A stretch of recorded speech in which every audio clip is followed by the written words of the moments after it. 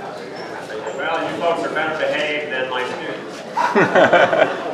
Welcome to the Campus Community Colloquium. My name is Wendell Stephenson. I'm one of the co-organizers of the Campus Community Colloquium, and I'm a philosophy teacher here at Fresno City College. My colleague who helps me with the colloquium, Paul Gilmore, is in the back here, running the video camera. Paul teaches history here at Fresno City College. Tonight is a pretty special colloquium, as I will be explaining in a minute. And because it's so special, and because our guest is very special, we have invited the Vice President of Instruction, Don Lopez, to welcome our guest to our faculty. So Don, if you can come and do that now. Thank you. So I have the honor this evening of introducing Bart Ehrman, who's the James A. Gregg Distinguished Professor of Religious Studies at the University of North Carolina at Chapel Hill, where he's taught since 1988. I had a whole bunch of stuff I was going to say, but I think Wendell's going to take care of all of that. So I'd like you to join me in welcoming Bart Ehrman to Fresno City College.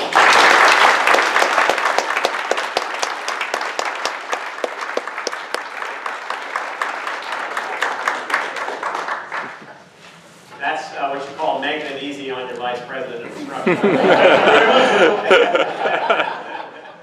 know that he's a busy man. I wouldn't want his job because, as being the President, being the Vice President of Instruction is an impossible job. I currently sit on the search committee to hire a new President of Fresno City College. One of you might know that the current President is an interim President.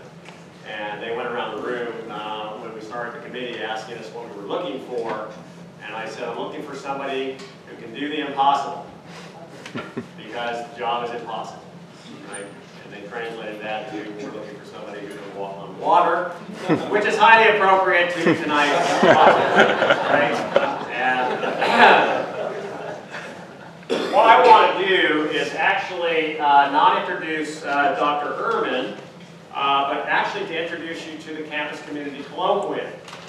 I think it's somewhat unique. It may be downright the only thing that's absolutely unique in the community college system in California. I haven't tried to check. But as you know, a community college is not a research institution. Instructors here don't get paid to do research. They don't get paid to publish books. They don't get paid to publish scholarly articles. That's what people at the UCs do. And to some degree FCSUs, right? Community colleges are not set up to do that, and therefore sometimes community colleges do not pay a whole lot of attention to the latest research in various fields. And they don't necessarily talk to each other about research in various fields. Well, many of my colleagues here feel that that is not a very good view for community colleges to have, that we should be involved actively in the intellectual life of the culture and in our respective disciplines, if not as much as people doing research are, at least to a significant extent. So some years ago, a colleague of mine and I started what we've been called the cross-campus colloquium. And the whole idea of the cross-campus colloquium was to involve faculty in talking to each other about the latest thinking they were doing, the latest research they were doing, the latest project they had completed. And that was a wonderful activity that we had, and we had lots of colleagues come forward and present the latest research that they've been doing. And a lot of research is going on at the community college, it turns out. A lot of people heard about it, and they said, can I get in on that? You know, our students heard about it, and they said, can students come?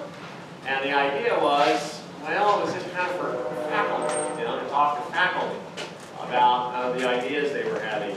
But after a while, we kind of started feeling guilty, thinking, you know, students would profit from this. Why not allow students to come in? And so we decided, all right, we will ask students to come, we'll invite them. And then we soon had the thought, well, why not invite the whole community? Why just Fresno City College community and the students and faculty and staff there. Why not the whole community? So finally we said, all right, let's make it the Campus Community Colloquium, right? And for about the last 5 years, I think, we have been inviting people from outside the campus to come and participate in the usually panel discussions is what we have.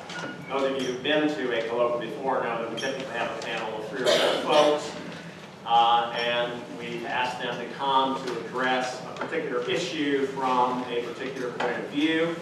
And we've had a number of issues that we've discussed over the years, way too many to mention. I just want to give you a flavor of some of them, though. Excuse me.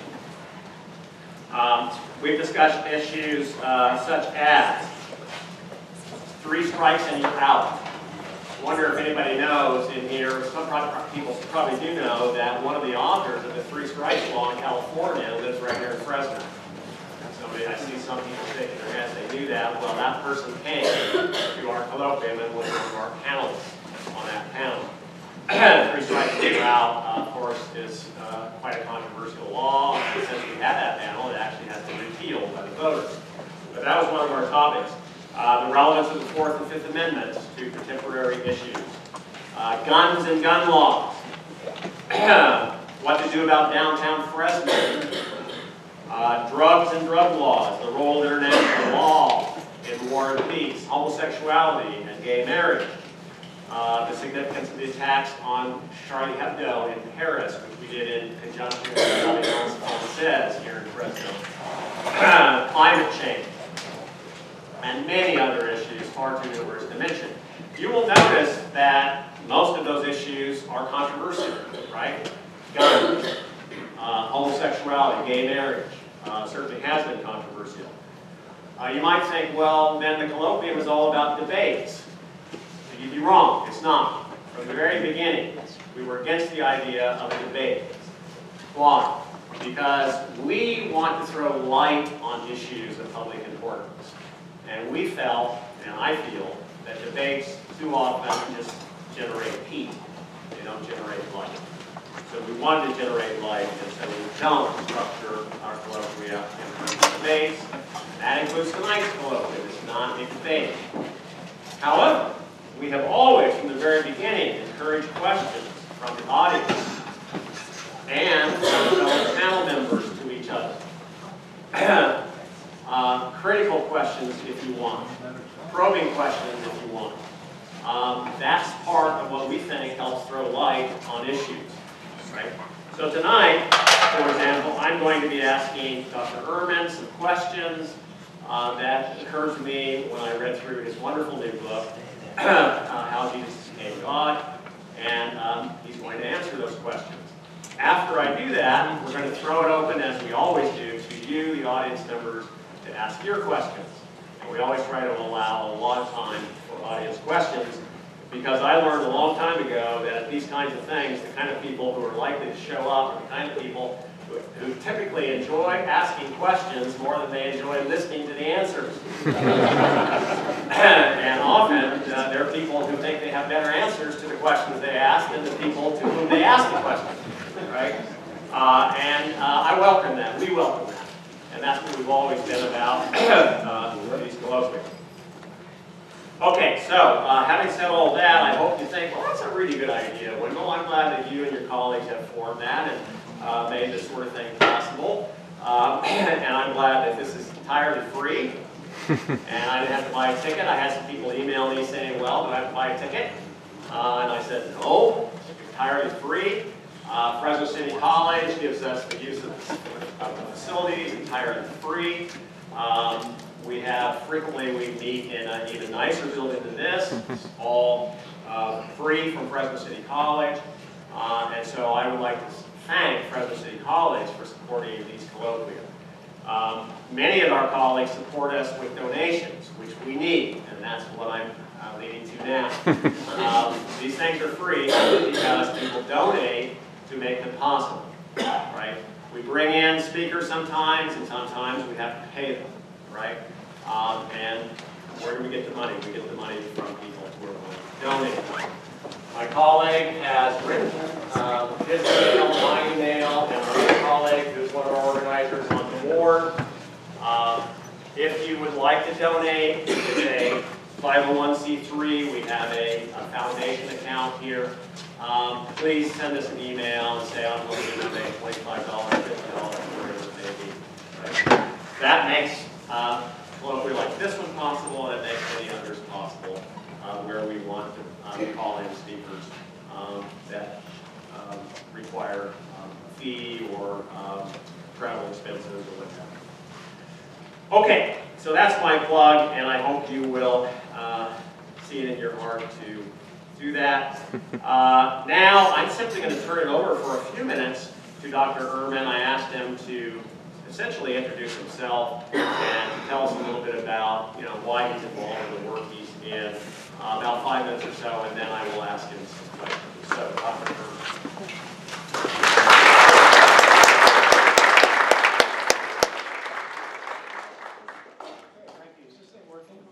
Yeah.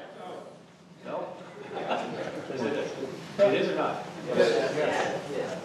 All right, well, whether it is or not, here we go. So, thank you all for coming out tonight. A number of you were there today at my lecture, and so I don't want to simply go over the same things I talked about this morning, but what we'll be talking about tonight is my book, How Jesus Became God. And I'll just say a few things about it and about what my ideas about this are without repeating everything from this morning, but also for those of you who weren't there this morning to kind of let you in on what the point of the book is. So, I for a long time have been interested in the question of how early Christians understood Jesus. And I'm interested in this, I'm not interested in it for personal theological reasons. In other words, it's not that I'm a theologian and I'm trying to understand the theology that I have. I'm approaching this question from a historical perspective rather than a theological perspective. So I'm not assuming that Jesus is God, and I'm not assuming that Jesus is not God. I'm bracketing that question, and it's not the question I'm asking. I'm asking, how is it the Christians started calling Jesus God? And when did they start calling him God? And what did they mean by it when they called him God? So as it turns out, if you say Jesus is God, you can mean a lot of different things. You might think it's only one thing, but in fact, it can mean a lot of different things.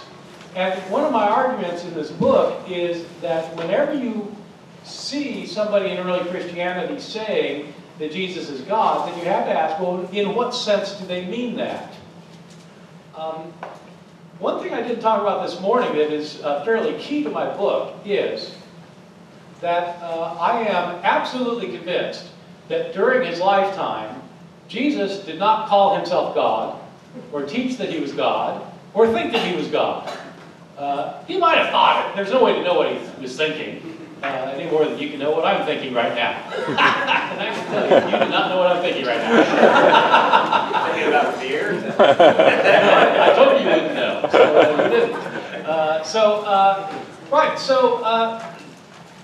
It is true that in the New Testament, in one of our Gospels, Jesus does talk about himself as a divine being. It's in our last Gospel, the Gospel of John. So the Gospels were not the earliest books of the New Testament to be written. The earliest writings were the Apostle Paul. The first Gospel we have is probably the Gospel of Mark, as I was saying this morning. The Gospel of Mark was probably written around the year 70 CE, so AD 70. So that's about 40 years after Jesus' death. Matthew and Luke were written about 10 or 15 years after Mark, and the Gospel of John was probably written about 10 or 15 years after that. So the Gospel of John is written around the year 90 or 95. Scholars have different opinions, but it's usually put around there sometime. In the Gospel of John, Jesus absolutely talks about himself as a divine being. Jesus says things like, before Abraham was, I am. So, right, you know anything about like the Bible? Abraham was the father of the Jews who was living 1,800 years earlier. And Jesus says, before Abraham was, I am. And when he says I am, he's actually using the name that God gives himself in the Old Testament, in the book of Exodus. In Exodus chapter 3, Moses is talking to God, and he says, they're going to ask me what your name is. What's your name? And God says, I am. Tell them that I am sent you. Jesus says, before Abraham was, I am. Well, his Jewish opponents know exactly what he's saying. They pick up stones to stone him to death for blasphemy. This is in the Gospel of John. A couple chapters later, John chapter 10, Jesus says, the Father and I are one. Wow, okay. They pick up the stones again. Later, 4 chapters later, Jesus is talking to his disciples, and he says to them, if you've seen me, you have seen the Father. So these are really exalted claims. My question that I have in my book is not whether Jesus calls himself God in any of the Gospels. My question is, did the man Jesus himself, the historical man who's actually lived, did he call himself God? Not whether somebody writing 60 years later claimed that he called himself God, but did he actually call himself God? And I make a kind of an extended argument in the book that in fact the historical Jesus did not call himself God. I am completely convinced by this, and for a number of reasons, but one reason is this. If Jesus was calling himself God, that'd be blasphemous in the eyes of Jews at the time. It would be an astounding thing to say. Sane people do not go around calling themselves God. This would be the most important thing that he would have said. This would be of cataclysmic importance. If that's the case, why is it that the 3 earlier Gospels don't say a word about it? Like, they just forgot to mention that part? It would be like the most important thing to say. So I don't think they knew. They had no idea that Jesus said something like that. I think that in fact what's going on is that by the time you get to the Gospel of John, the community out of which this author was writing his Gospel, that community believed that Jesus was God, and if he believed he was God, he must have said he was God. And so they put words on his lips. That's my argument. During Jesus' lifetime, I don't think he thought he didn't call himself God. And it's certainly the case that none of the disciples understood him to call himself God during his lifetime. Even the Gospels agree about that. The disciples didn't think he was God. They were trying to figure out how he could be God's Messiah if he got crucified. They weren't worried about whether he was God. They weren't even thinking about that. They were wondering how a Messiah could get crucified. So what I argue today in my lecture is that even though during his lifetime people were not calling him God, after his death, they were calling him God. Some people were. And what I argued in the lecture is that the reason people came to think that Jesus was God, came to believe he was God, was because they came to believe that Jesus had been raised from the dead. Now, I'm not saying he was raised from the dead. I'm not saying he was not raised from the dead. I'm saying the reason they started calling him God is because they believed he was raised from the dead. If you're a Christian, you would say it's because he was raised from the dead. If you're not a Christian, you'd say, well, it's just because that's what they thought. But either way, that's what led people to call him God. And the logic I laid out today, just to repeat for those of you who were there, is that in the ancient world, there were stories of a number of individuals who were taken up to heaven at their death. And those individuals who were taken up to heaven to live in the realm of God, or the gods. Those people were thought to have been made divine beings. So there are a number of examples of this in Greek and Roman mythology, examples of this in Judaism, where people taken up to heaven are thought to become divine beings. Well, the disciples of Jesus who thought he got raised from the dead, they knew that if he was raised from the dead, he's not here any longer. Where is he? Well, if he's been raised from the dead, why isn't he living with us now? He's not living with us because he's been taken up to heaven. And what happens when somebody's taken up to heaven? They're made a divine being. And so they started thinking of Jesus as a divine being. Once they started thinking that, it started a thought process that lasted several centuries. about 300 years later, Christians were not saying simply that God had made Jesus a divine being. They were saying at that point, 300 years later, they were saying Christ had always been a divine being. He existed before he came into the world. He was God himself. He was equal with God the Father. He was of the same essence as God the Father. He had always existed. He created the universe. They were saying that about Jesus as the one who had become the second member of the Trinity. And so that's a long development, and that's what my book is about all that. So anyway, that's enough of an introduction. I will now enter into cross-examination. Yeah, right. It's not a debate.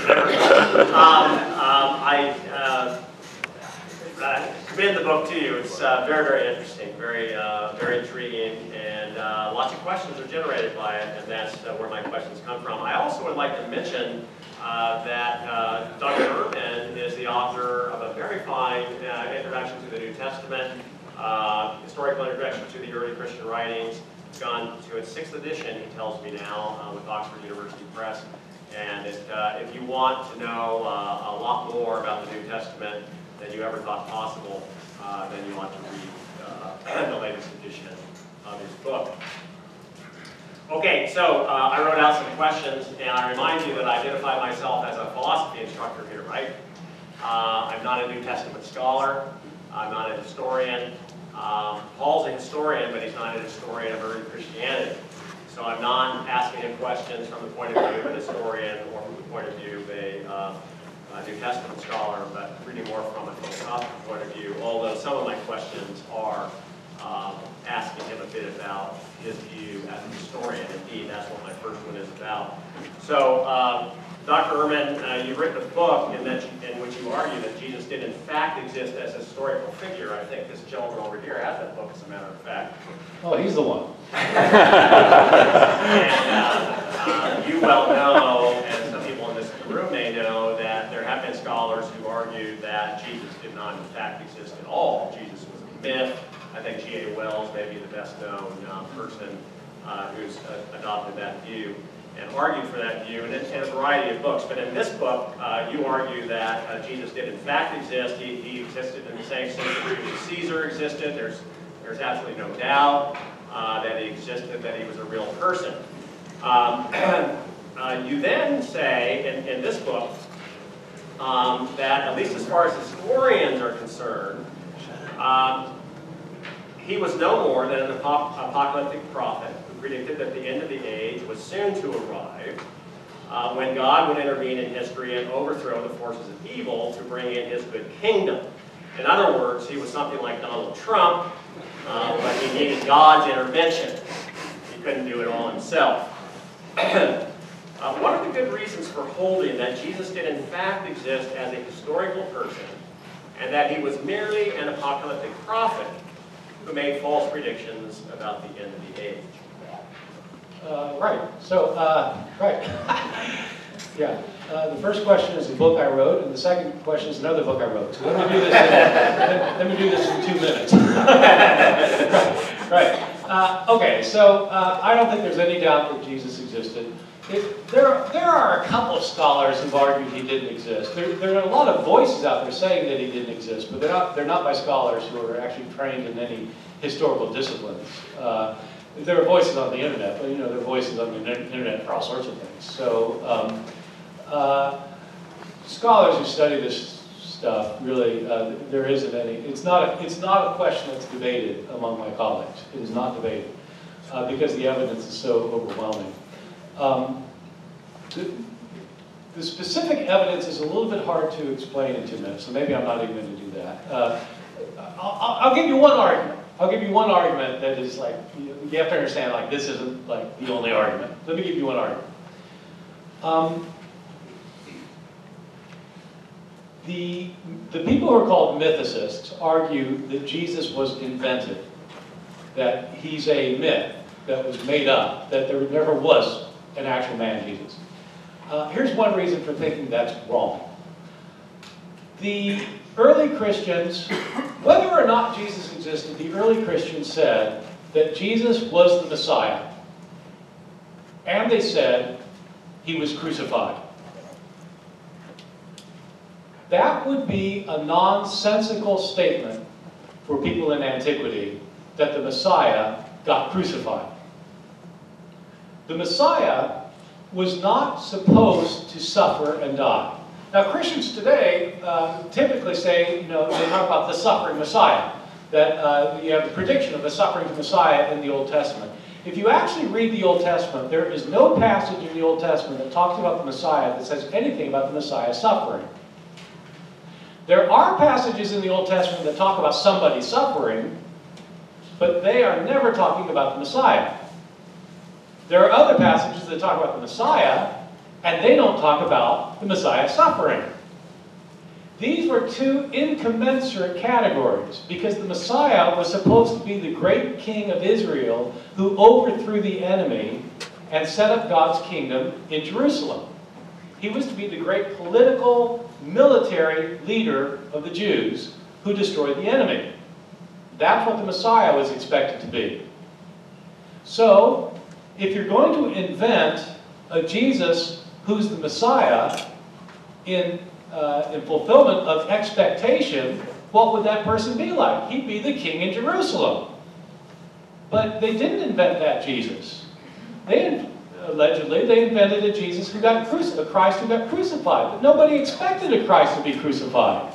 So if you're inventing somebody in order to meet some kind of public demand for a Messiah figure, instead of the Messiah who's the great political military leader, you've invented somebody who is squashed by the enemy, who's tortured to death.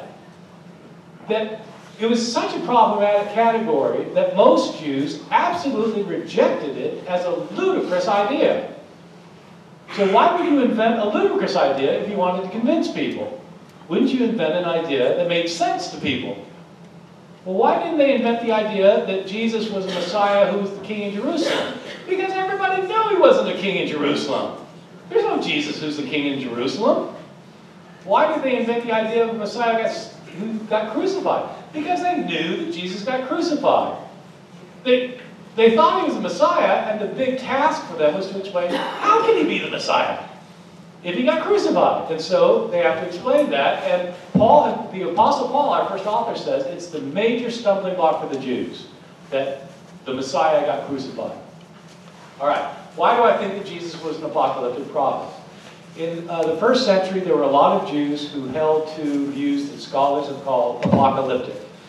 These are apocalyptic views because they maintain, the word apocalyptic comes from the Greek word apocalypsis, or Greek word apocalypse. Apocalypse means a revealing or an unveiling. These Jewish thinkers thought that God had revealed to them the secrets that made sense of life here on earth, the heavenly secrets that make sense of earthly realities. Specifically, Jewish apocalypticists were trying to explain why there can be so much pain, misery, and suffering here on earth if God's in control. I mean, it doesn't look like God's in control. Earthquakes, tsunamis, hurricanes, tornadoes, birth defects, war, famine, plague. You mean God's in control? Well, what's the evidence of that? So, apocalypticists have an answer. There are forces of evil who are in control of this world, who are causing all of this pain and suffering. They are opposed to God. But God is soon going to intervene to overthrow the forces of evil and set up a good kingdom on earth. It's going to happen very soon. God is very soon going to intervene to destroy history as we know it and start over again with a new heavens and a new earth. He will bring in a good kingdom where there will be no more pain, misery, or suffering. The kingdom of God. How soon will it be? Truly I tell you, some of you standing here will not taste death before they see that the kingdom of God has come in power. Words of Jesus, Mark chapter 9, verse 1. Truly I tell you, this generation will not pass away before all these things take place. Mark 13:30, the words of Jesus. So I argue in one of my earlier books that Jesus was an apocalyptic prophet predicting that the end of the age was going to come within his generation, and that as such, he was very much like other Jewish preachers of his day, because Jewish apocalyptic thought was widespread. We have a number of indications of Jewish apocalyptic thought in his day, including the Dead Sea Scrolls, which were written by a community of apocalyptic Jews living at about the same time and about the same place as Jesus. And these apocalyptic preachings of Jesus are found throughout our earliest sources. Matthew, Mark, and Luke, filled with these kinds of apocalyptic predictions. And so scholars, for over a century now, the majority opinion among the critical scholars has been that Jesus was an apocalyptic prophet. Sorry, that was longer than 2 minutes. Thank you very much. The part of your book that most surprised me was the part where you argue that it's quite unlikely that Jesus was given a decent burial and quite unlikely that he was laid in a tomb, and that the tomb was found empty by certain women 3 days after he died and was buried. You don't deny that he was crucified by the Romans by order of Pilate, that he did indeed die. So why wouldn't there be a tomb, and why isn't the story that it was found to be empty by certain women a likely story? Yeah, great question. And this is another complicated one that's going to be hard to deal with. Philosophers always ask complicated questions. So, right, this is probably the most controversial part of my book, but I developed the argument there. So if you really want to see the argument, just read the book. But here's the deal. Years ago, I heard of a New Testament scholar, a guy named John Dominic Crossan, who argued that Jesus was not given a decent burial. In the New Testament, Jesus is given a decent burial. When Jesus dies, a man named Joseph of Arimathea asks Pontius Pilate, the governor, for the body of Jesus. Pilate gives him the body, and that afternoon he buries him so that he'll be buried before the Sabbath comes. It's on a Friday afternoon, so he has to bury him before it gets dark on Friday. And so he's given a decent burial in Joseph's tomb. And then on the third day, on the Sunday following, the women go to the tomb's empty, and Jesus has been raised. But this fellow, John Dominic Crossan, argued that Jesus wasn't given a decent burial despite these traditions in the gospel. And when I read this, I thought it was crazy. I thought, man, this guy, he's just trying, he's looking for publicity or something, because Crossan actually argued that Jesus' body was eaten by dogs. Come on. Give me a break. So, all right, so that was years ago. So I started doing my research on this book, and I thought, you know, I would be interested in knowing, what did Romans normally do with crucified people? What was the normal Roman procedure about burial? And so I looked up every reference in every Greek and Roman source from antiquity that I could find that dealt with the question about crucifixion. And what I found, to my surprise, is that Romans had a clear policy about what to do about crucified victims. They did not allow decent burials. The reason was this. Crucifixion was reserved for slaves and for lowlifes who had committed horrible crimes. The Romans had a very different view of crime and punishment from the view that we have, most of us have in America today. Many people today, of course, don't believe in capital punishment at all. Those who do believe in capital punishment believe that a death sentence should be carried out in private, and it should be made as painless as possible. Part of the big dispute these days, of course, is that these methods of execution that are being used are not as painless as they're supposed to be. But the logic behind them is it's supposed to be painless and private. The Romans had an opposite idea. Their view was you make it public and you make it as painful as you can possibly make it. You torture people to death publicly. You hang them on crosses where they'll hang for several days usually before they die. And they'll be in deep agony, screaming the whole time. You do that in a public place. You do it in the public square. That would be a disincentive for crime. So, you're a slave, you've murdered your master, okay. We're going to crucify you, and we're going to see how many more slaves want to kill their masters. So you do it publicly. So part of the humiliation, though, and part of the punishment was disallowing burial. They left the bodies on the crosses to decompose on the crosses, and to be subject to the scavengers, especially birds. Because this is to be a public display. If you're going to cross the power of Rome, this is what's going to happen to you. So, what would happen if Jesus was crucified and somebody who we don't have any evidence for existing, Joseph of Arimathea does not exist anywhere else in any source. We don't know of him outside of the Gospels. But suppose somebody went up to Pilate and kindly asked him, let me have the body. Would Pilate say, yeah, sure, take the body? I don't think so. I don't think so. Pilate would have said, no, you don't get the body. He got crucified. He's going to stay on the cross. I think Jesus' body was left on the cross for a few days. And probably then it was tossed into some kind of common tomb, common grave, which is typically what happened. So I don't think that there was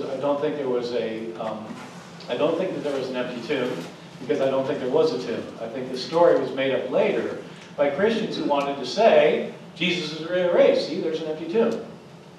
Let me say, though, that in the New Testament, I'm not denying that Jesus got raised from the dead. I can see some of you are thinking, I'm denying that Jesus got raised. I'm not denying that Jesus got raised from the dead. I have Christian friends who are scholars, scholar friends who are Christians, they're one and the same, Christian scholar friends who agree with me that Jesus wasn't given a common burial. They still think he got raised from the dead. It's just the empty tomb story isn't authentic. In the New Testament, when you get this empty tomb story, by the way, the empty tomb never leads anybody to believe that Jesus got raised from the dead. Because, as I was saying today, if you put somebody in a tomb, and you go back on the third day and the body's not in the tomb, you don't think raised from the dead. You think grave robbers. So the empty tomb wouldn't convince anybody. And it doesn't in the New Testament. I personally don't think there was an empty tomb. Thanks very much. That leads directly into the next question, because you just said, well, it wasn't the empty tomb that convinced the disciples that Jesus had risen from the dead. So that leads to the question, what did? And in your book, you argue that the evidence is unambiguous and compelling, that at least some of Jesus' disciples claimed that they saw him alive after he had died, and you allow that they had visions of Jesus alive and well, even though they had no doubt that he had really died. So let's grant all this. Here's a big question, I think. Assuming these disciples were otherwise sane and rational, as I believe you assume, how could they seriously think that they had seen Jesus alive and well after he had died if he had not in fact come back from the dead? To put this question another way, isn't it just first-class compelling evidence that Jesus was in fact resurrected, that otherwise sane and rational people who did not expect him to be alive or to see him again saw him alive, and thereby came to believe that he indeed was alive? Yeah, no, it could be taken as evidence that Jesus came back from the dead, absolutely. I sometimes have public debates with conservative evangelical scholars on the question of whether historians can prove that Jesus was raised from the dead. These conservative evangelicals think both that it can be proven and that they can prove it. My view is they can't prove it because it cannot be proven. I don't think that historians can prove. And so they say, yes, but you have these visions of Jesus, and sane and sober people have visions, must they be, unless they're crazy, they wouldn't be having these visions. And moreover, they say, to compound the issue, they say, in the New Testament, there are groups of people who see Jesus. And so you can imagine somebody having a hallucination, but how can you have a group hallucination? Okay, so that, on the surface, that sounds like a compelling argument. But there's a good counter-argument to that. These are conservative, Protestant, evangelical Christians. I point out to them that we have thoroughly documented instances of modern-day sane and sober people in large groups seeing the Blessed Virgin Mary appear to them. These debate partners of mine don't believe that Mary really appears to people, which means, by definition, they think there are group hallucinations. They think there are group hallucinations, so I don't have to argue it because they think so. So the question is, can sane and sober people have visions? The answer is absolutely yes, it happens all the time. I pointed out this morning that 1 out of 8 of us will have had or will have a vision of a deceased loved one. There is firm psychological research on hallucinations. So your grandmother dies, and a week later you see her in your bedroom, clear as day. A child reappears to you, a parent reappears to you, a good friend appears to you. 1 out of 8 of us will have these visions. And you could say, well, they actually happen, which is fine, but most of the time they probably don't happen. It's something that you experience. There are psychological reasons for you having these experiences. The experiences, the visionary experiences that people have today, sane and sober people have today, are generally of 2 types. They're either deceased loved ones or they're religious figures who appear to them, such as the Blessed Virgin Mary.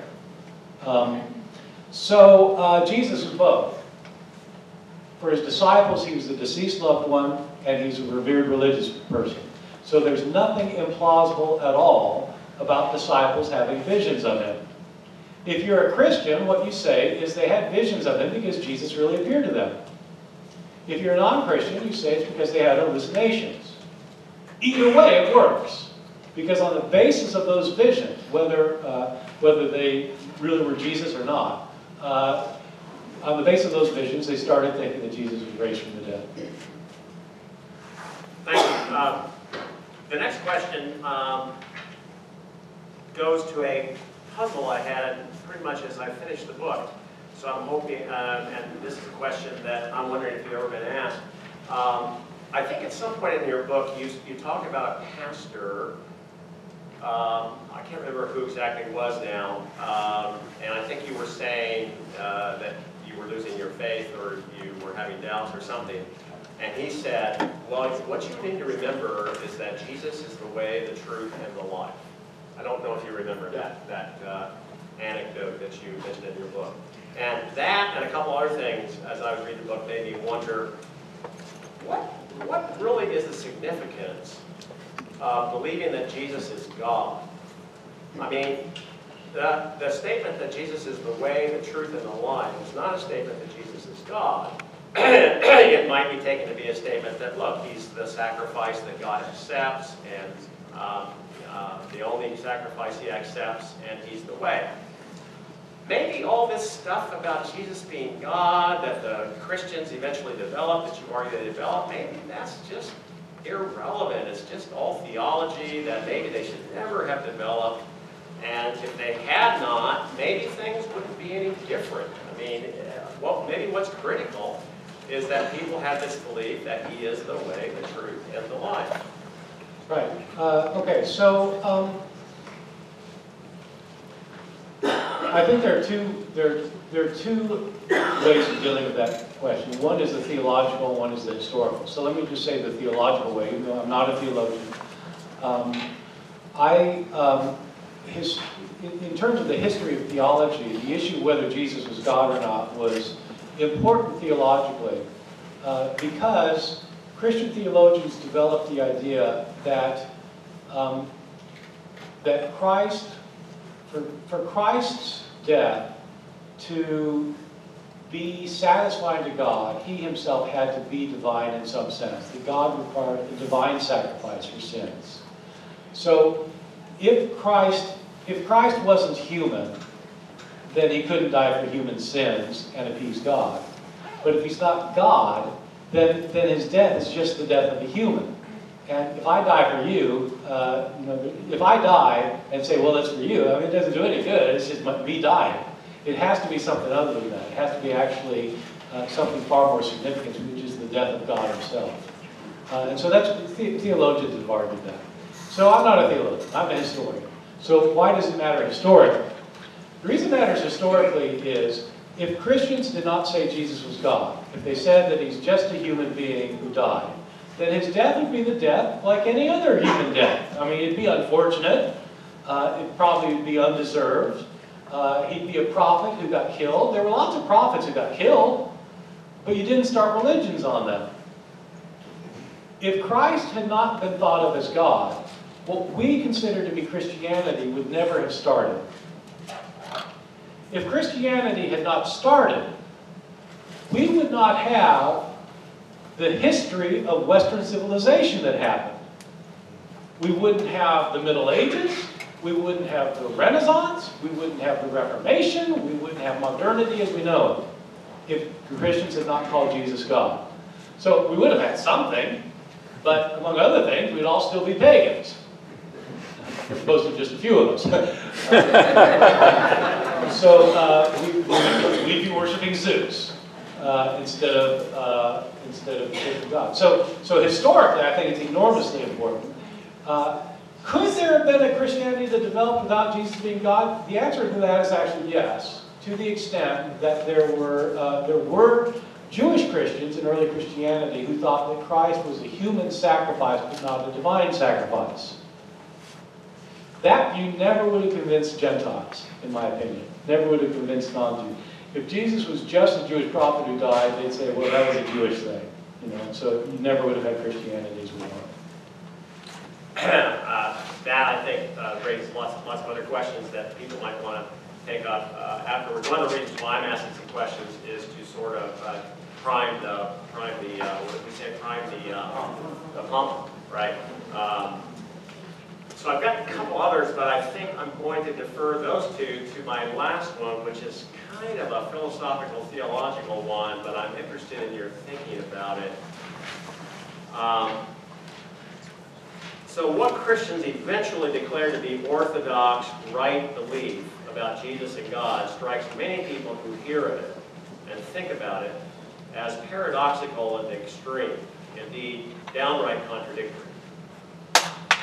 You give some hint of the paradox when you write in your book of those who were concerned to maintain that, quote, Jesus was God, Jesus was not God the Father, yet there is only one God. Have you guys got that? It's something that he writes in the book. Jesus was God, Jesus was not God the Father, yet there is only one God. I hope that sounds at least a little bit paradoxical to you, right? But that's not nearly as paradoxical as what Christians eventually develop. The whole panoply of Orthodox Christian beliefs about Jesus and God are much more paradoxical than that. And your book maybe is not really about this, but they include that Jesus was both God and a human being, in the same sense a human being, apparently, that applies to you and me, and you have written on this. They affirm that Jesus was killed. Doesn't it follow that God was killed? If Jesus and God are the same, and Jesus is killed, then God is killed. But God is immortal and invulnerable to death and destruction. That's something Christians believe. So if Jesus was human, it would seem to be undeniably true that he was limited in various ways. He was limited in knowledge, he was limited in power, and so on. Yet, Christians believe God has no limits. So, God had limits, and God did not have limits. You see how paradoxical it is? Much more paradoxical than it may seem if you just stay with the quotes. God did die, and God cannot die, right? When I teach my students, I talk to my students, do you think God can die? No, God can't die, right? Do you think God is limited in some way? No, God's not limited. Do you think Jesus was God? Yeah. Do you think Jesus was a human? Yeah. Are humans limited? Yeah. Can I do anything? Because, can I do anything I want to do as a human? No. You see the problems here? Right? So here's my question. It's far from clear that any sane and rational person can even understand any of this, let alone believe it. It requires, as Kierkegaard said, a crucifixion of reason, or it appears to. Indeed, Kierkegaard celebrated that. If anybody's read Kierkegaard, this is the great thing about Christianity, right? It demands this incredible sacrifice of human reason, right? It's an act of will. It's the best act of will you could possibly engage in, right? So how have Christians attempted to deal with this criticism in the past? Is there any way to explain the resonance, the staying power of some explanations about all this over others? I suppose another question here is, how does Christianity survive these problems that they seem to have created for themselves? Right. Well, what theologians would say is that Christianity doesn't try to explain these problems. It's precisely theology that has elucidated them. So that this isn't a criticism from the outside. This is what Christians have developed, these paradoxical views. So several things to say. One thing is, the mistake is to say that Jesus is the same as God. In Christian theology, God the Son and God the Father are not the same. They're not identical. They're equal. Two things can be equal without being identical. And so the issue has to do with the identity of Christ vis-a-vis God the Father. So there are two issues. One is a Christological issue and one is a theological issue. By Christological, I mean the understanding of Jesus. And it's a hugely paradoxical, but theologians have always recognized this and in fact celebrated the paradox. So, just as Kierkegaard absolutely recognized the paradox, but he celebrated it. It didn't drive him away from faith. And I guess, it might be clear to you by now, I'm not a person of faith myself. I'm not a Christian, so I'm not trying to advocate for Christianity here. But I don't think that this paradox in itself has to be a stumbling block for faith. So the Christological paradox is in Christian, the theology that developed in the 4th and 5th Christian centuries, centuries after Jesus' day, the theology that developed is that Christ is both human and divine. But it's not that he's like partially human and partially divine. It's not that he's 50% one and 50% the other. The paradox is he's 100% human and he's 100% divine. That's a paradox. So, how do you explain it? Well, theologians tried to explain it and they came up with all sorts of explanations, none of which ended up being satisfactory. They ended up declaring it's simply a mystery. Now, the virtue of a theological mystery is that you can't understand it. And if you think you understand it, you misunderstand it. And so, but the affirmation is that he's fully human and fully divine. Well, God can't suffer, right? No, God the Father can't suffer. God the Son can suffer. And if you say, no, he can't, and somebody says, why not? And you say, because God can't suffer, that's just arguing in a circle. God the Son can suffer. And he did suffer. That's the Christian teaching. So, again, you may not agree with that, but that is the Christian teaching. So there's that. That's the Christological issue. The theological issue is, Christ is God, God is God, God the Father is God. And then you throw the Holy Spirit into the mix. This even makes it worse. You get three. Oh, I left that out. Yeah. The Holy Spirit is God. All three are God. They are different from each other, but there's only one God. So, if Christ is God, God the Father is God, the Spirit is God, you got three gods, right? No, we have one God. Okay, so there's only one of them, right? No, there are three of them. Well, if there are three of them, and they're all God, so you go around and around in circles, and once again, it's a mystery that you can't understand. People come up with all sorts of analogies to try and explain it, And all of these analogies were ended up being declared heresies by Orthodox thinkers. So, you know, the one I hear most often is, it's like H2O. You know, it can be liquid, it can be solid like ice, it can be a vapor, but it's all H2O, right? Yeah, but you know, if it's ice, then it's not vapor at the same time. So it's not three ways of being H2O. These are three distinct beings, all of whom are God. So I think Christians have to recognize that these are concepts that cannot be understood, and with our Western rational minds. But my philosopher friend here may not like this. There are other ways of thinking besides post-Enlightenment Western modes of thought. And I think that, in fact, I myself privilege post-Enlightenment Western modes of thought. That's how I think. But I have friends. I'll just tell you my best friend. I was with him last week. I was in New Orleans last week having a debate on how Jesus became God at the New Orleans Baptist Theological Seminary, which is a fundamentalist Southern Baptist seminary, and I was having a debate with another person, and each of us were able to bring in a friend to back us up. And I brought in my friend named Dale Martin, who teaches at Yale University.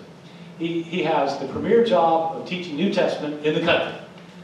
He is like one of the leading scholars in the New Testament, and he agrees with everything I said in this book. He read this book, he agreed with everything in it, and if you ask him, is Jesus God, he would say yes. And if you ask him, do you believe in the Trinity, he would say yes. Do you believe that Christ is fully human and fully divine? Yes. This guy is a lot smarter than me. So it isn't about smarts. It's not about smarts. So I want to stress that, because a lot of people think that my view is that if you're a Christian, you're stupid. You might be stupid. You might be a Christian. But those two things are not necessarily coterminous. They're different ways of thinking. Okay, yeah, sorry. Yeah, that's my... Well, thanks very much. I think that's enough to prime the pump. Now,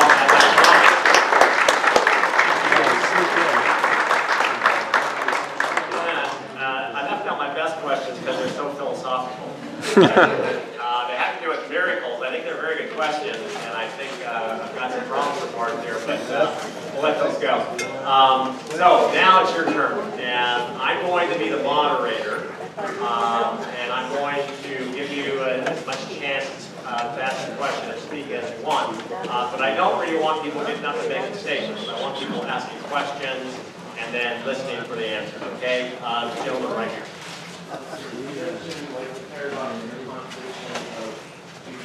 But you also mentioned that Moses talked to Yahweh, Elohim. So do you think Yahweh and his angels were anthropomorphic deities?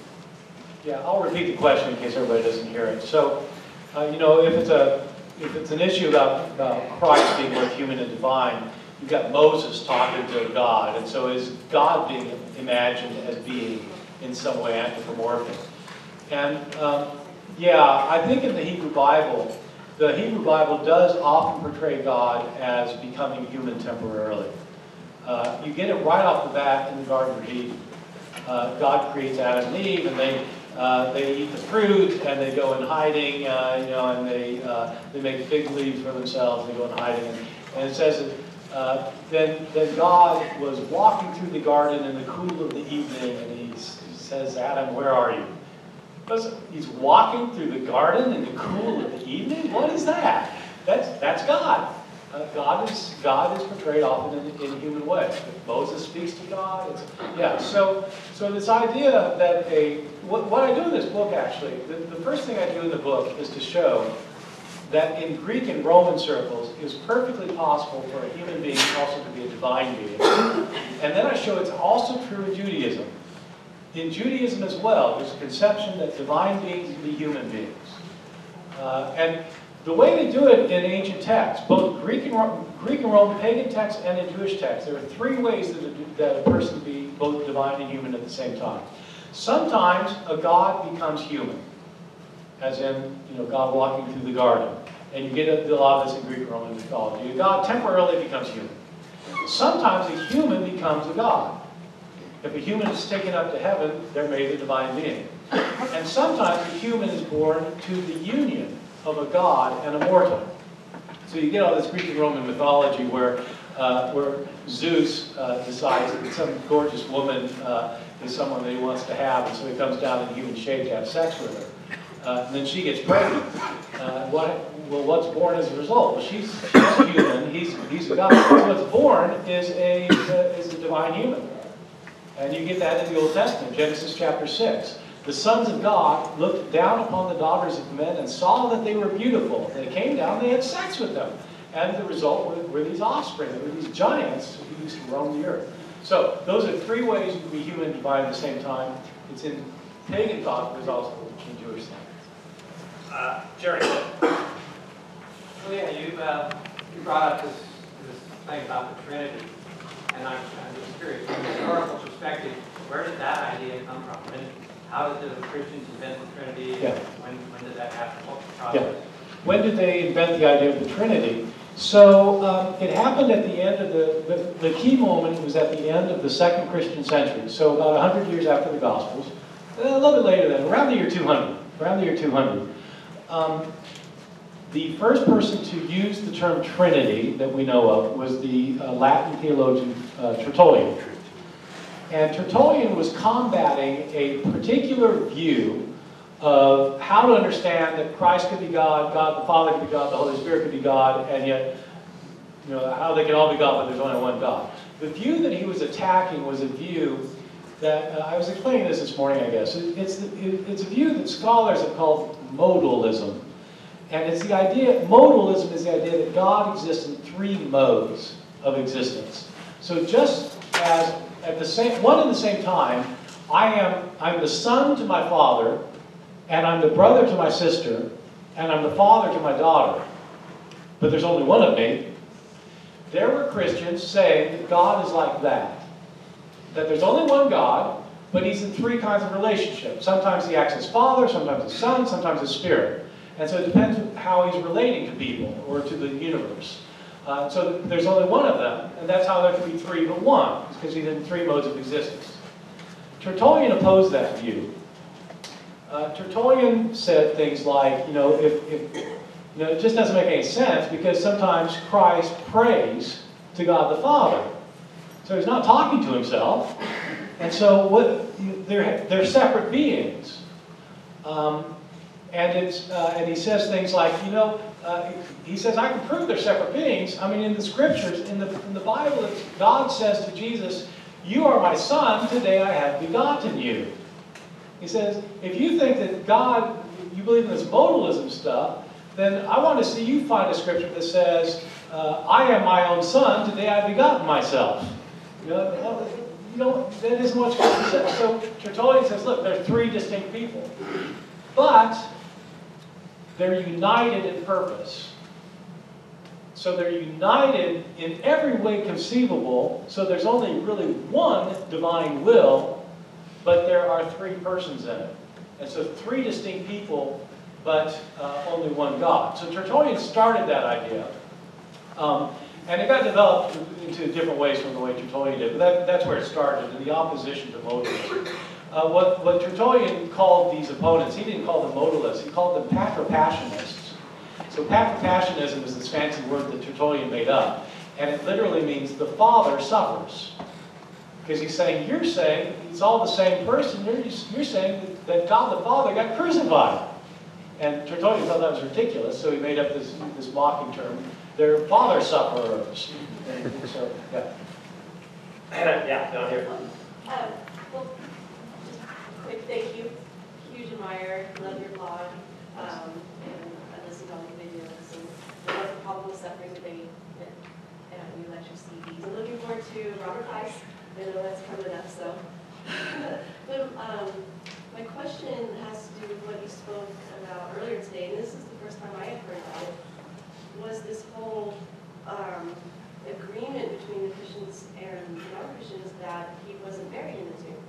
I an agreement there. And your argument with Pontius Pilate about, well, the Romans wouldn't have done it. But from what I remember reading, I thought he was more sympathetic to Jesus. That it was more the Jews that were saying, kill him, and he was kind of saying, are you sure this is what you want? Yeah. And I can see it kind of happening, but Yeah. that's not. You might want to repeat. Yeah, I'll repeat the whole thing. I won't repeat the whole thing, but I'll repeat the essence. The gist of it. Right. So, she's asking about, she's saying that she didn't know that there was this agreement between Jews and Christians that there was no empty tomb. That was the first point. And actually, there's no agreement about that. Most people disagree with me on that. So, so this is one of my points. So, although I think there's really good evidence for it, but anyway. So, but then she was saying she thought Pilate was sympathetic toward Jesus. So wouldn't that make him inclined to give the body over, because he's more sympathetic, and it's the Jews' fault Jesus got killed. So it's really interesting when you line the Gospels up chronologically. So you put Mark first, and then you put Matthew, then you put Luke, then you put John, and then you put the non-canonical Gospels. You line them up chronologically, and you ask, how do they portray Pontius Pilate? In the earliest Gospel of Mark, Pilate is the governor. He's the governor of Judea and all of them. He's the governor, and he and the Jewish leaders kind of agree that Jesus deserves to die in Mark. When you get to Matthew, the next Gospel chronologically, Pilate doesn't want to kill Jesus, and the Jewish people insist on it, so he asks for water, and this is only in Matthew. He washes his hands and he says, I am innocent of this man's blood. And the Jewish crowd, not just the leaders, but the Jewish crowd cries out, his blood be upon us and our children. So this verse that was used for hateful anti-Semitic purposes over the centuries, by people saying Jews are responsible and they pass the guilt for killing Christ onto their descendants. That's why you can persecute Jews today. It's the way it was used. So now Pilate's more innocent. When you get to the Gospel of Luke, next, Pilate declares Jesus innocent 3 times. 3 times he explicitly says that he's done nothing wrong. See, Pilate's getting more innocent. You get to the Gospel of John, the last Gospel. In the Gospel of John, you won't get this in most English translations because they play around with the wording. What it says in the Greek is that the scribes and the Pharisees are accusing Jesus of many things. So they insist that Pilate crucify him. And then it says, Pilate handed him over to them to be crucified. The Jewish leaders. Whoa! As you go on in time, Pilate becomes more and more innocent. When you get into the 2nd and 3rd, 4th century, you have Christians telling all sorts of stories about Pilate. In some Christian texts, Pilate converts to be a Christian. He writes, so the day, soon after he's done the crucifixion, he writes to the emperor, Tiberius, and he says, you won't believe what I did yesterday. I crucified the Son of God. We're in trouble. And Tiberius gets all angry with him and says, why did you do that? You know that he's more powerful than our gods. And so he arrests Pilate. And Pilate, he sentences Pilate to death. And Pilate prays to Christ, and Pilate becomes a Christian. Pontius Pilate becomes a Christian. In one part of the church, in the Ethiopic church, Pontius Pilate became canonized as a Christian saint. Pontius Pilate? What in the world is that all about? This is what it's all about. If Pontius Pilate is innocent, who's guilty? It's those damn Jews. And so the innocence of Pilate is actually, I think, a literary motif that is being developed in the context of Christian anti-Judaism. And so my view is that Pilate wasn't innocent at all. I think Pilate's the one who decided to the cross. You're going to be a troublemaker. I'm going to go way back in the back, not to neglect people. Way back in the back, yeah. I would recommend everybody just watch some of his debates on YouTube, and I just love getting both sides. I don't, so I do appreciate you being here and sharing your thoughts here. My question would be, I guess 2 questions. You've talked about that John, you kind of loaded on John as far as being the one that gave Jesus his divinity. But what about throughout the rest of the scriptures? I mean, I think that there's a lot of stuff in, or just off the top of my head, in the book of Matthew, where it says that, Jesus is talking to the high priest, and he's about to, get crucified. And he's talking about him coming on the clouds in judgment. He's called the Son of God multiple times, Son of Man. You've got these Jehovah Jesus texts where the fulfillment of prophecy of the Old Testament is Jehovah in the Old Testament, and it's Jesus in the New Testament. You've got from the book of Hebrews calling Jesus God, to the book of Revelation, John again. You've got Peter, multiple times. You can actually stop here because I agree with you. I think all these texts agree that Jesus is God. So why? That wasn't my point. My point was that the Gospel of John is the only gospel where Jesus goes around making these divine claims for himself. That was my point. Okay. So how do you know what Jesus said? What I'm arguing is that if Jesus really was going around calling himself God, that's something that the other Gospels certainly would have mentioned. And so you're just saying that they didn't, what does the Son of God mean? What does that term mean? It means different things to different people. So in the Old Testament, the Son of God is sometimes used for the King of Israel.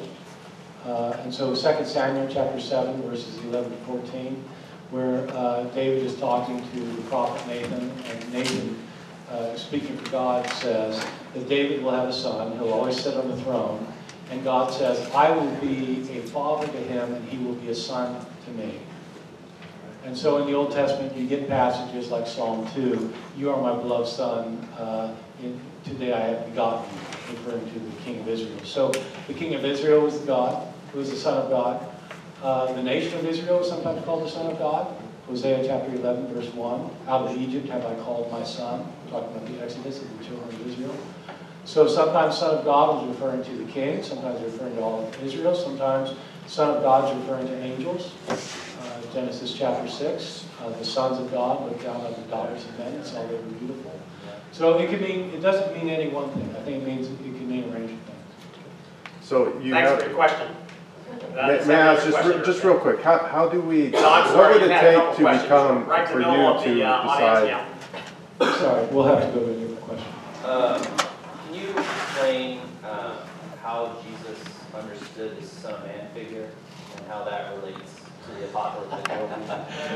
In 29 minutes or less? Probably not. Thank you. Yeah, what did Jesus think about the Son of Man? So, I'm sorry I'm laughing. Y'all don't know why I'm laughing. I'm laughing because there are very thick books written on this by people who all disagree with each other. And it's really complicated. Really complicated. It's much more complicated than the Son of God thing. Jesus talks about a figure that he calls the Son of Man in the New Testament. There are 3 categories of sayings of Jesus about the Son of Man.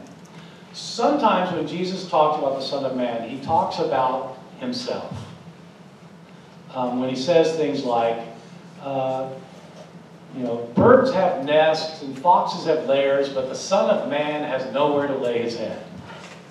So he's talking about himself. It's a self-reference. Sometimes, second category, sometimes these self-references that Jesus has are to his future, or to his own future suffering. The Son of Man must go to Jerusalem, be rejected by the scribes and elders, and be crucified, and the third day he'll rise from the dead. So sometimes just self-references, sometimes references to his suffering. And the third category is sometimes Jesus talks about a figure called the Son of Man who's coming to judge the earth. Mark chapter 8, verse 38. Whoever is ashamed of me and of my words in this adulterous and sinful generation, of that one, the Son of Man will be ashamed when he comes on the clouds of heaven in the presence of the holy angels. All right, so that's a different category of Son of Man sayings. And so the question that scholars have wrestled with for over 100 years is, did Jesus say all 3 sorts of things, or did he say one of the 3, or 2 of the 3? And how do you know?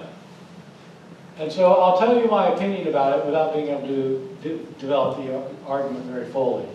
But my view about this, which by the way is a view that I've had for 30 years. I had this view back when I was a Christian. I had this view. This was the view I had. This was my view. My view is Jesus thought that there's going to be a cosmic judge of the earth who's coming back to bring in the kingdom that he called the Son of Man. And that the sayings that talk about this cosmic judge of man judging the earth, there's nothing in those sayings that would make you think that Jesus was talking about himself unless you already thought Jesus was talking about himself. In other words, when he says, whoever is ashamed of me and my words and sinful and adulterous of that one, he doesn't say of that one, I'll be ashamed when I come in the clouds of heaven. He says of that one, the Son of Man will be ashamed. So if you weren't already thinking that he's the Son of Man, you would think he's differentiating himself. If you're ashamed of me, the cosmic judge of the earth is going to be ashamed of you. So the sayings in which Jesus appears to differentiate between himself and the Son of Man are these cosmic judge sayings. Okay? Now, the early Christians thought Jesus was the Son of Man. They thought Jesus had died, he's gone up to heaven, and they thought he's coming back. Jesus is coming back a second time, and this time he's not coming in humiliation or humility, he's coming in judgment. Judgment day is going to come when Jesus returns. That's what the early Christians thought. Christians thought he was the Son of Man. So are they putting some of the Son of Man sayings on his lips? If they are, they would be the Son of Man sayings in which he identifies himself as the Son of Man, because they thought he was the Son of Man. The ones they would not have put on his lips are the ones that appear to be differentiating himself from the Son of Man. That means those are the sayings that probably they would not have invented, and if they didn't invent them, where did they come from? They'd be things Jesus really said. So, my view of the Son of Man sayings is that he thought that there's going to be a cosmic judge of the earth that he called the Son of Man. And it's based on Daniel chapter 7, verses 13 to 14. So he's actually referring to a scripture passage. The book of Daniel talks about this one like a Son of Man figure who will be a future judge of the earth. And Jesus is referring to that when he talks about the Son of Man. That's my Michelle. Yes. I want to preface my question by saying I'm not a philosopher, I'm not a historian, I'm just a lowly English teacher. So I probably have more patience with paradox and contradiction, but what I'm going to ask might be naive. So you started by saying you wanted to bracket, I think I'm saying this right, you wanted to bracket the question of whether Jesus is God. And I wonder, that seems a little like standing on Highway 99 and saying, there's semi-trucks and crazy bad drivers, meth heads coming at me, but I'm going to bracket the question of whether or not I'm going to die. Given what it says in the New Testament and what Pascal's wager says, it seems a little like a gamble to say I'm going to bracket this question. So my question for you is, do you have Highway 99 moments where you're like, am I betting on the wrong side? Yeah, great question. So, did you all hear the question? Well, it's kind of hard for me to... She thinks that I said at the beginning I'm going to bracket the question whether Jesus is God in order to talk about the historical question of how Christians came to think that he was God. And she's saying, can you really do that? I mean, aren't you kind of implicated in it? I mean, her analogy was like you're standing on Highway 99 and you're going to bracket the question about whether these cars that are coming barreling down upon you are actually going to hurt you or not. Isn't it kind of like that? And she mentioned Pascal's wager, which, if you all know Pascal's wager, this idea that Pascal developed, which is that,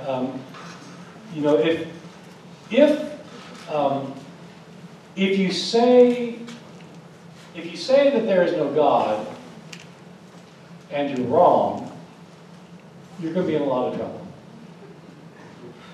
So, if you say that there is a God and you're wrong, you suffer no consequence.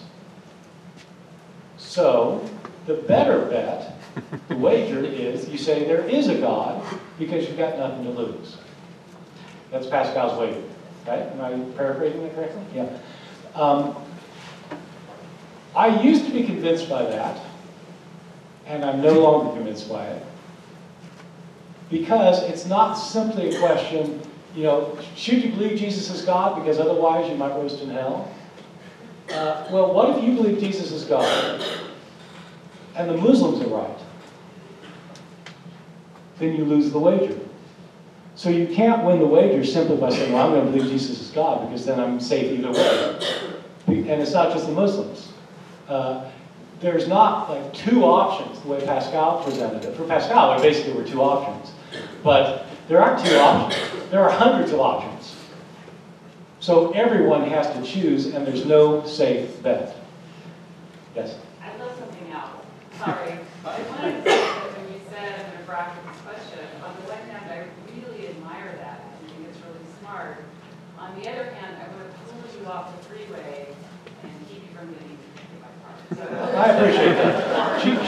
She's trying to save me, and I appreciate that very much. Let me try to save you now. Just a second, I need to answer the question, because I think that when I say that I'm bracketing the question, I don't mean that in my own personal life I don't think about it and deal with it. I mean that when I'm presenting my study of how Jesus became God, I'm not taking a stand on the theological question, is he God or not? I think my book works whether you think Jesus is God or not. So I'm not presupposing that he's God to write my book, and I'm not presupposing that he's not God to write my book. I'm bracketing the theological question in order to engage in a historical analysis. If I don't do that, if I use my personal theology in order to do my history, then I'm not really doing history anymore. I'm just doing theology and calling it history. And so I want to do history. Over here on my right, yes, the gentleman on the head. Your hand up. Regarding, now again, your thesis is quite different from Daniel Boyarin's book on the Gospel of Mark. Are you familiar with it? Okay. So his thesis pretty much is that, the Trinity and whatnot, pretty much duality, come from the Canaanite religion, and Jesus holds on to this ancient tradition based off Daniel 7. Is there any, my question is to you, is that do you think there is any legitimacy to his thesis, or is it just too far spread out? Right, so he's asking about a thesis of Daniel Boyarin, who's a scholar of early Judaism who teaches at Berkeley, about whether in the Gospel of Mark already you have some kind of Trinitarian thought based on earlier Canaanite religion that Jesus is inheriting. Is that a fair summary? Yeah. And Danny Boyarin is a friend of mine, and he's one of the most brilliant people I know. He also advances ideas that I think are a little bit out there. And this would be one of them. So I don't buy it. Right here in the middle. I thought that, not all of my history here, but someone maybe Constantine 200 or 300 years after Jesus, they got together, they kind of set up, established Christianity, and there was a famous meeting or something that this was done. Yeah, you're referring to... I want to say 3 years. Not a 3 years very solid.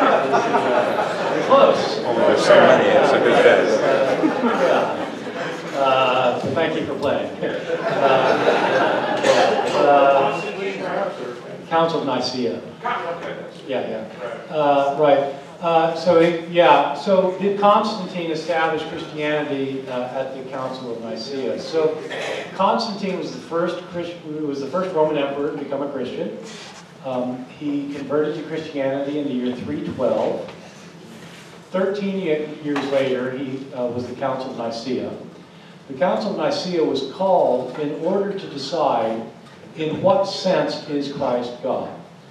The two options at the Council of Nicaea were, is Christ a subordinate divinity to God? That sometime in eternity past, God created Christ. God the Father created Christ. Christ then created the universe. So that Christ comes about in a certain point. There was a time before which he did not exist. Or there was a time when he did not exist. Then he came into existence. And he's secondary to God. He's not equal to God the Father. God the Father is God the Father. Christ is a secondary divinity who's more powerful and glorious and spectacular than anything else in the universe, but he's not nearly as spectacular and glorious and powerful as God the Father. That was one opinion. The other opinion was, no, Christ is co-eternal with God. He's always existed, and he's equal with God. He's not a subordinate divinity. He didn't come into existence at some time. He's always been with God. He's always been the Son of God. He's completely equal with God. He's of the same substance as the Father. So those are the two arguments. Both of them had a lot of philosophical reasoning behind them, and theological reasoning, and biblical reasoning, and the second position won. The first position got condemned. So Constantine supported the winning side. He really didn't care. He thought it was a bunch of trivial theological claptrap. He wasn't really interested in it. But he wanted the Christians to be unified. Constantine did not make Christianity the official religion of the Roman Empire. He made it an acceptable religion. It had been persecuted on and off for years. He made it an acceptable religion. By the end of the 4th century, another Roman emperor, Theodosius I, made Christianity the official religion. And after Theodosius I, you couldn't be a pagan anymore and get away with it. You had to be a Christian. Let me see. Down here in the front. Okay. I'm going to turn to the issue of mass appearances. In your two debates with Mike Lacona, the first time you indicated that there was some kind of study about mass appearances happening. Then in your second one, you mentioned, well, sane people think they see mass appearances that nobody really believes in because it's the Blessed Virgin Mary. My question is, are there any studies? And secondly, what do you do when you're arguing against somebody who's not a conservative evangelical Protestant? Yeah, so this idea of having group visions, so are there any studies of this? And secondly, that argument that I use that only works with conservative evangelical Protestant because they don't believe in the Blessed Virgin Mary show. And what if I'm arguing with somebody else? I've never had this argument with anyone else, so I'd probably have to have another argument. I mean, if I'm having an argument with a Roman Catholic apologist, that wouldn't work because they'd say, yeah, she does show up, so just like Jesus did. And so, right. So are there studies? There are studies, and I actually give bibliography in my book.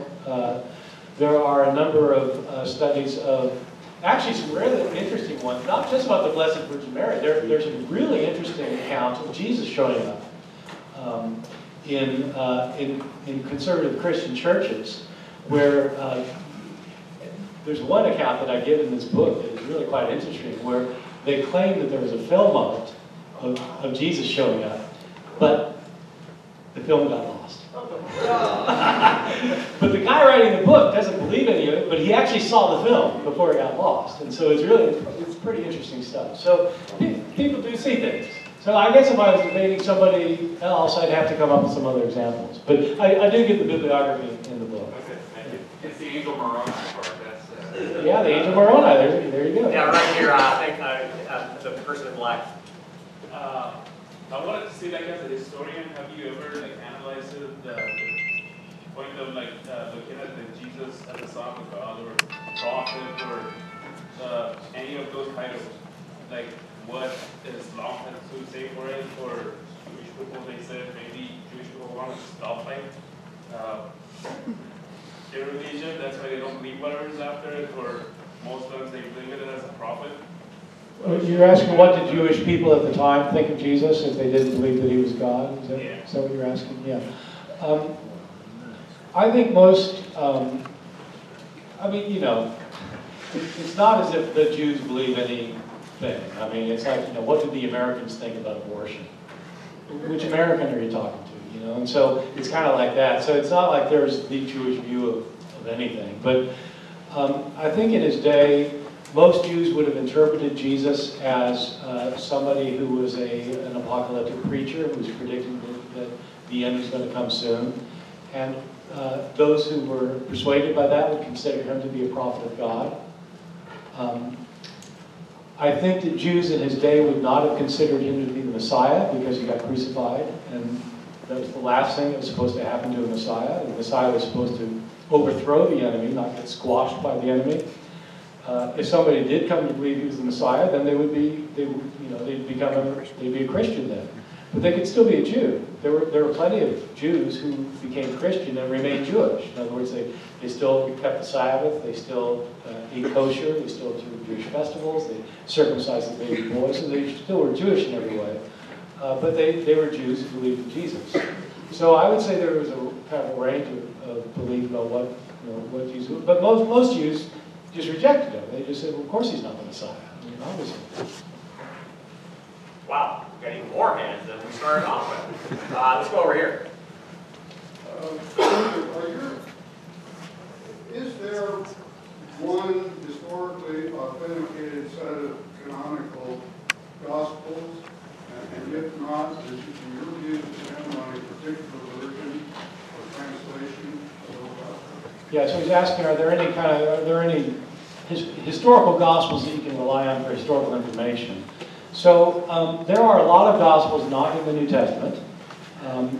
A few years ago, I published a collection of all the non-canonical gospels. I'm sorry, my question is the four canonical gospels. Yes, I'm getting to them. Yeah. But to get to them, I'm talking about the other ones. Several years ago, I published all of the other Gospels that are found in either Greek, Latin, or Coptic. So there are about 40 of them, either full Gospels or fragmentary Gospels. These other Gospels are not seen as historically reliable by anyone. Nobody takes these. There might be a few things in a couple of them, like the Gospel of Thomas, that might be historical information. Maybe something a little bit in the Gospel of Peter, but basically these other Gospels are ruled out. So that leaves the four. Among the four, it's usually thought that the Gospel of John is the last one and is more theologically developed than the other three. So that it's usually thought of as being less historically oriented than Matthew, Mark, and Luke. Mark is usually thought to be the earliest of the remaining three. And so if you have to pick one of the Gospels that has the most likelihood of containing historical information, it's usually thought to be Mark. But there's also historical information in Matthew and Luke. And so this is actually getting back to this question this fellow was asking earlier about, well, how do I know what Jesus said? Well, what you do is you take the surviving sources and you take your earliest sources. You want the sources closest to the date. So if you have an account of Bill Clinton that's written like the next year, that's better than an account of Bill Clinton written 300 years later, right? You want something kind of close to the date if possible. So you get to the earliest Gospels and you try to see, are there materials in the Gospels that are independently attested in them, where different Gospels independently of each other actually say something about Jesus that's the same. So that would be good. Are there things in the Gospels that they say about Jesus that are contrary to what Christian storytellers would have wanted to say about him? That would mean they didn't invent it if they wouldn't have wanted to say it. So if you can find stuff like that, that would be historical. So what you have to do is apply historical criteria to these in order to know what Jesus really said and did. Does that answer your question? My question is more basic. Do we know exactly what was written in 70 AD in Mark? Do we know what... disputes about it? I see. Do we know what Mark actually wrote? Yes, that is a different question, and the answer is complicated. So I have a book called Misquoting Jesus, and the book of Misquoting Jesus is just on this question. We don't have Mark's original. Whatever Mark wrote, he put it in circulation, and it probably got worn out and it got thrown away. Somebody made a copy of that, and we don't have that copy. And somebody made a copy of that copy. We don't have the copy of the copy. And we don't have a copy of the copy of the copy of the copy. The first copy of Mark that we have dates from around the year 200, so it's about 130 years later. It's fragmentary. It's only portions of 6 chapters of Mark. We don't have a first complete copy of Mark until about the year 350. So about 300 years after it was written. So it's been being copied for 300 years. And the problem, of course, is when people copy long documents, they make mistakes. And if you copy a copy that has a mistake, you copy the mistake, and then you make your own mistakes. And the person comes along and copies your copy, which has mistakes of the 2 predecessors, and they copy those mistakes and make their own mistake. And the only time a mistake gets corrected is if somebody realizes, oh, that's a mistake, and they try to correct it. but there's no way of knowing whether the correction is correct. They might correct it incorrectly. In which case, you get the original, you get the mistake, and you have a mistake and correction of the mistake. And it goes on like that for 300 years. So there are scholars. This is actually my main field of scholarship for years. For 20 years, this is what I worked on. How do you know what the original said? And so this is like one of my areas of expertise. And I think, you know, by and large, we have so many copies of the New Testament that by and large, we're pretty close. We're as close as we're ever going to be. We can never know for sure. We cannot know for sure if we have the exact wording. And there are places where we just don't agree with each other. The scholars don't agree in a number of places. We have thousands of copies. These thousands of copies have hundreds of thousands of differences in them. So you got to figure out what the original is. But, you know, there's scholars who devote their lives to this, and we're pretty close, I would think. As close as I don't know if we're close. We're not going to get any closer. I'm going to go back over here. Yeah, gentleman in blue. Wasn't quite ready for that. Is there any agreement, or do we know what language Jesus really spoke? And is that important, what language Jesus spoke and his companions spoke for understanding the history about him? Yeah. Do we know what language Jesus spoke? And if so, is that important for understanding anything about him and his sayings? And the answer is yes. There's not really any dispute about this. Jesus spoke Aramaic, which was the language of Palestine in the first century. In my opinion, there's nothing to suggest that he knew Greek or Latin. The Gospels are written in Greek. So the sayings of Jesus that you read in your English Bible are English translations of Greek texts. And if they actually go back to Jesus, the sayings of Jesus in the Greek New Testament, they're translations from Aramaic into Greek. There are some sayings of Jesus in the New Testament in Greek that cannot be translated back into Aramaic, which shows Jesus must not have said that, at least in that way. There are other sayings of Jesus in the New Testament that make better sense if you translate them back into Aramaic. Let me give you an example. There's this famous saying of Jesus where Jesus says, "Sabbath was made for man, not man for the Sabbath.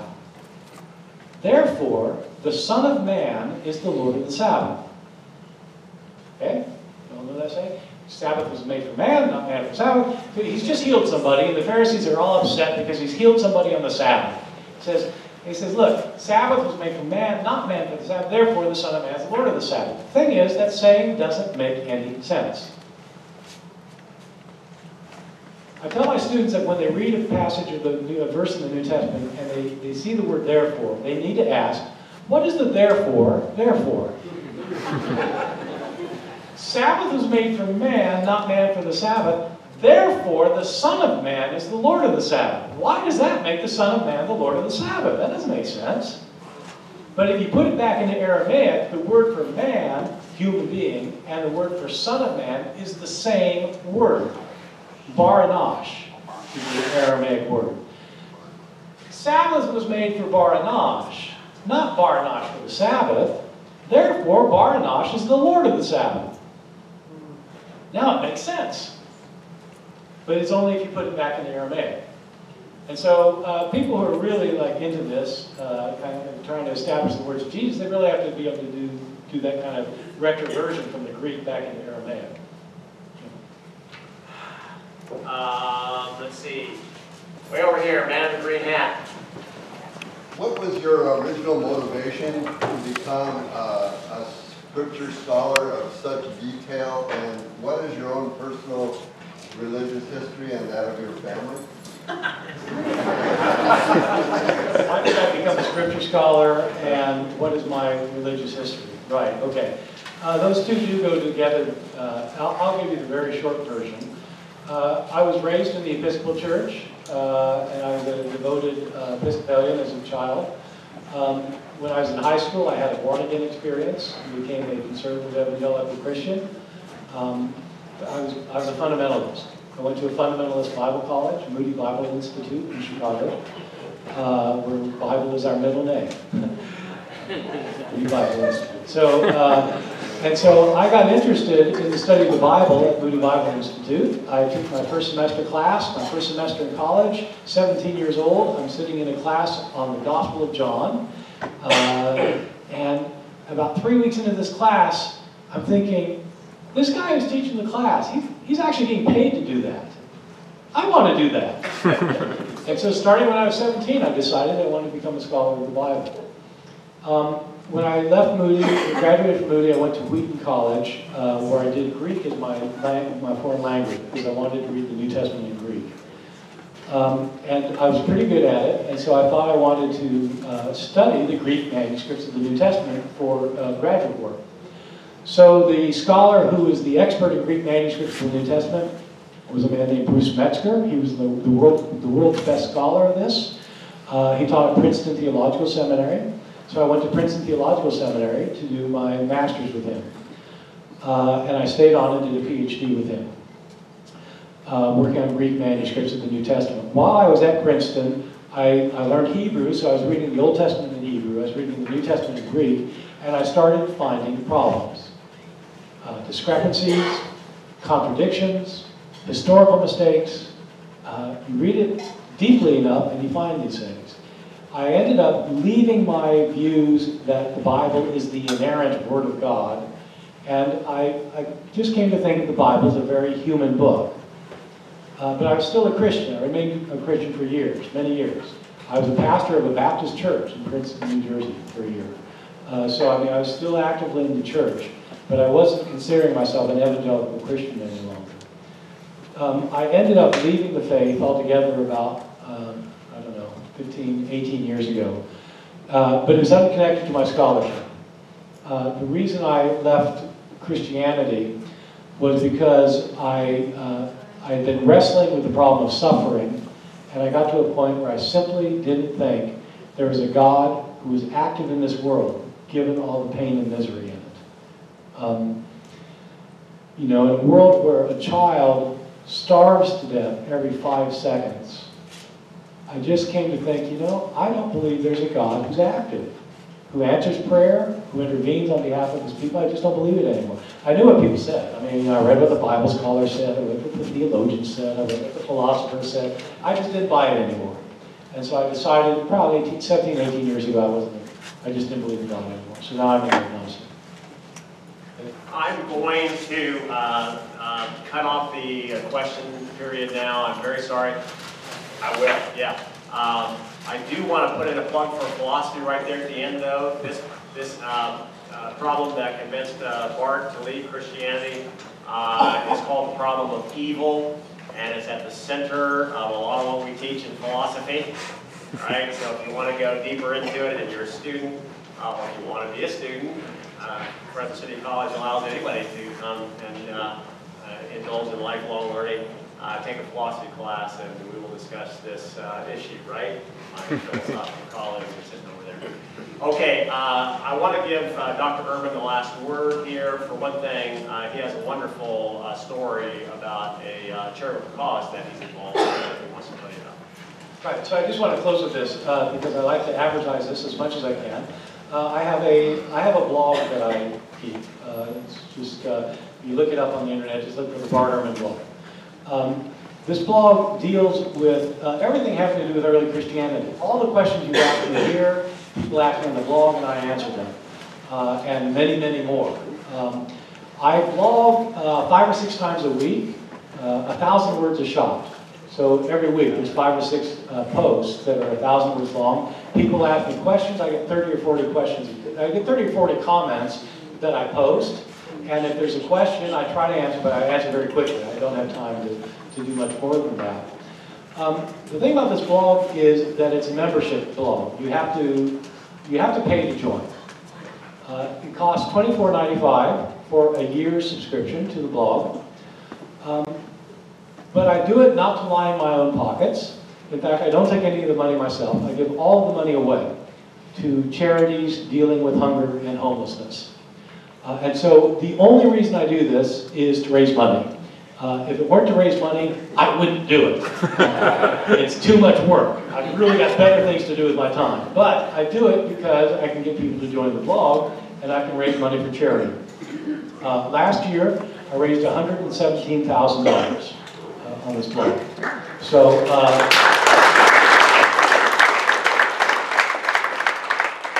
my view about suffering,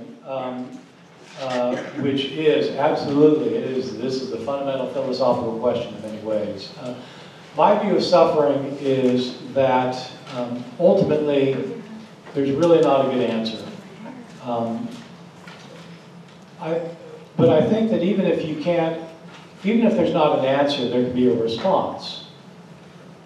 And the response that I support is that we actually try to do something about it, which means helping out those who are in, especially those in dire need.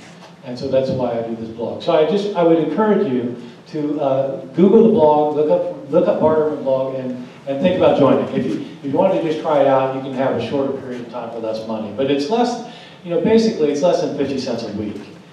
So it's not a lot of money. You get a lot for it. And every dime goes to charity. So anyway, thank you very much. I've enjoyed being with you.